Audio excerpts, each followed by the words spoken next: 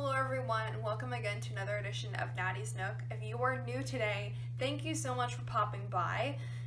Just send me a quick email when you get the chance at nattie@nattiesnook.com. That email is going to be on a later slide in my video, so just stay tuned and watch for it. All I'll do is just send you a little bit of information about what we're all about here and kind of the premise of what this channel really is meant for.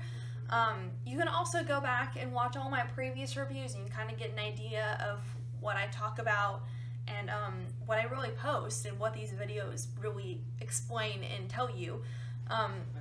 My first video should explain a little bit about what I'm about, but feel free to email me as well. I'm not a stranger, I'm not a monster. I will totally answer any questions that you have. So for all of you oldies out there that have stayed with me since review 1, thanks for coming back. And let's jump into another great book inside the Nook.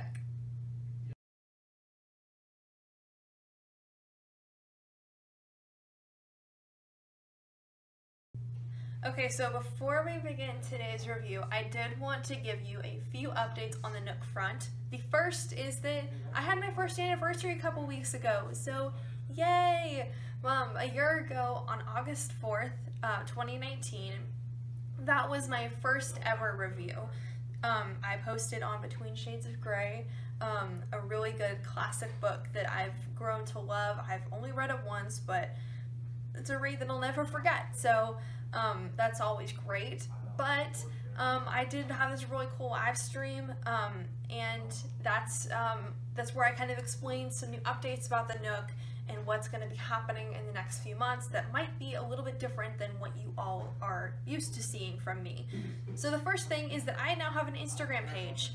Woohoo! I got out of the Stone Age. I crawled out of my rock from the mountain, and now I have an Instagram page. So go and give it a follow. It's at natties.nook and natties.nook. And I know it's super generic. Anyways, that's going to be your updates, your previews for the monthly reviews, some creative content. DM me if you want that, because teenagers like to procrastinate and I might not get that out till really late. So DM me if you want to see that, because if enough people bug me, I will move faster. And yeah, so DM me if you want to see more creative content on the Nook. The third thing is that my videos are going to look a little bit different in the coming months. A little bit of explaining on my part to do. This video is actually made from a PowerPoint template, so you're probably thinking, well, that's easy, just make me a slideshow. It's actually not. You have to build a template, you have to make sure that your animations are correct. It wasn't the easiest process to get it straight with you guys, but I am going to start changing it up a little bit, start pulling some new skills out of the box, maybe using a really professional editing software. If you're familiar, it's going to be either Final Cut Pro or it's going to be Adobe Premiere. That's going to give me an opportunity to really get some cool special effects and get some new, I don't know, speech bubble up to my, right up to my head or something. It could be really cool. So I'm going to be working with that in the few coming months, so be on the lookout. So enough talking about announcements, let's get into the book, because that's obviously why you're here. I really hope that you take my thoughts and feedback on this book into consideration, because today's book is called Lifeboat 12 by Susan Hood. So with that being said, let me give you a brief overview. One, this book has a 4.3 star rating on Goodreads. It's a true story. It's junior fiction, and I'll get a little bit more into that later on. And it's got an interesting plotline, let's just put it that way. So the main character of this book, his name is Ken. He goes by Ken.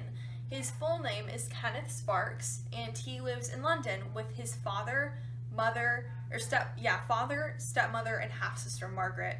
They live in a time period around 1940, which is in the Second World War. So you get to see some really cool Nazi attack scenes within the first few pages of the novel.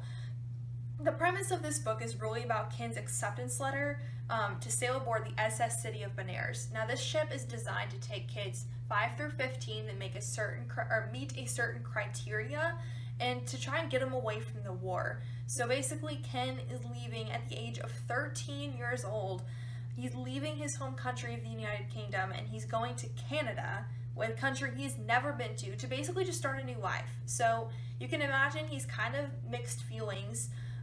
He's not sure if he wants to be excited for the new venture because he's getting away from war, or he wants to just like miss home a lot. So you definitely see that both sides of that equation in the book, especially in the beginning.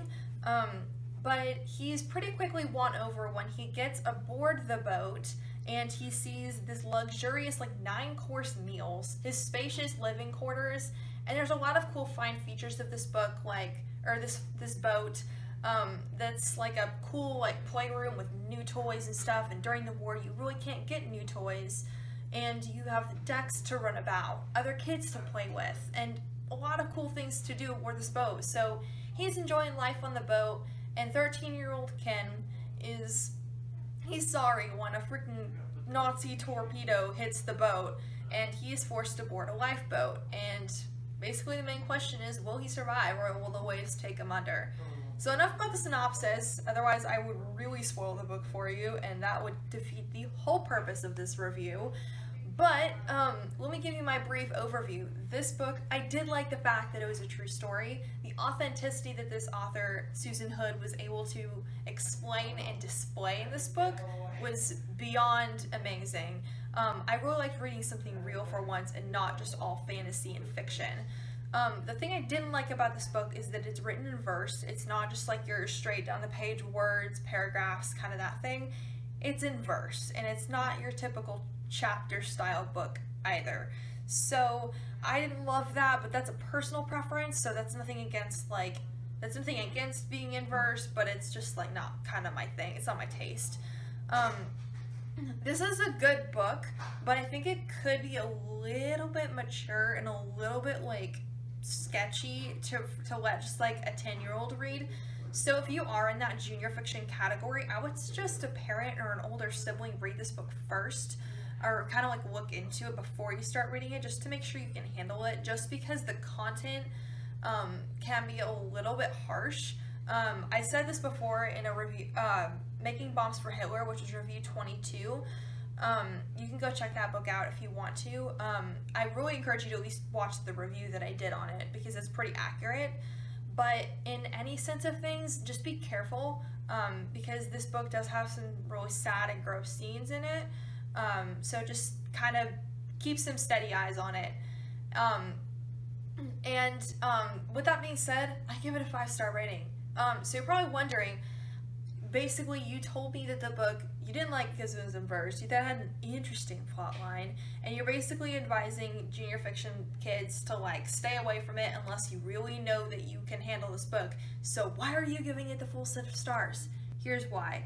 Because for the past couple weeks, this is on me, that I've been telling you that it's a 4-star book because I don't like it. But this book is really written well. Like, it's a well-written novel. Like the author does a nice job of explaining the event, especially since it's a true story. She doesn't make it sound like fantasy or like unrealistic. It's really an interesting depiction, but it's just not my style of book.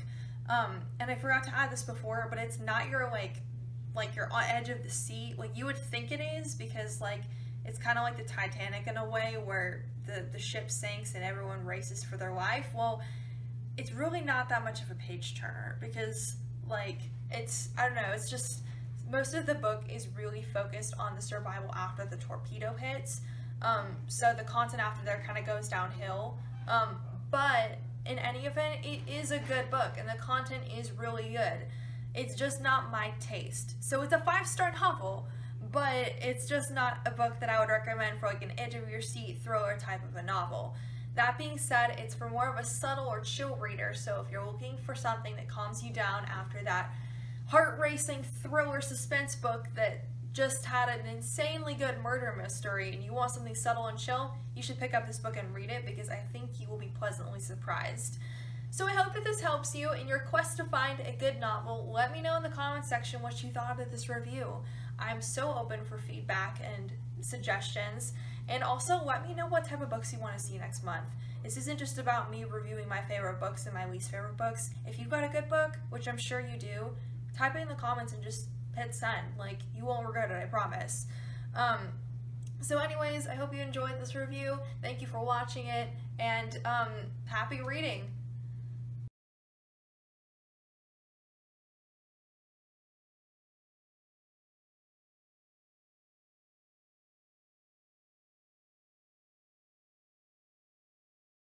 Okay, readers, that's it for this month's review. Thanks so much for sticking with me. Newcomers, stay tuned a little bit longer just to see that new, those pages that I have displayed in the last couple seconds of the video. That's going to show my email, kind of about who I am. Special thanks to some people who've really helped me grow this channel. So if you're new, stick out for those. To my old friends who probably don't want to see the same information twice, thank you for sticking with me for another review. Hit the subscribe button if you haven't already. Please let me know. Hit like on every video that you thought was helpful, or you thought was good, or you want to try, and fill up the comment section with some cool, ooh, I love this review, or it wasn't my favorite, but here's something that I could take away from it. And also send me your questions. Remember to hit follow on that Instagram account of mine, and I'll see you next month. Thanks for watching.